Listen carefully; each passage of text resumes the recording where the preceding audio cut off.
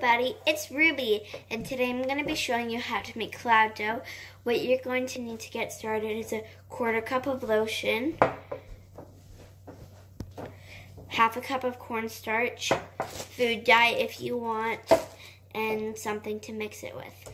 So first up, what you're going to want to do is grab your 1/4 cup of lotion and grab something to pour it out with, and you're going to want to pour that inside of your bowl. And now that you have finished that, you want to pour your 1/2 cup of cornstarch.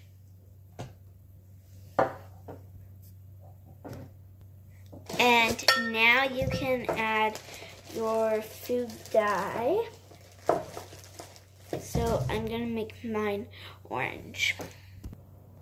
Okay, so now that you've added your food dye, you can start mixing it, and then it should kind of start coming together.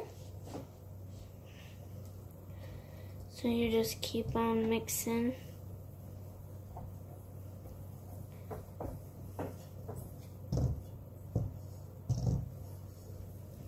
And then it should kind of start changing colors.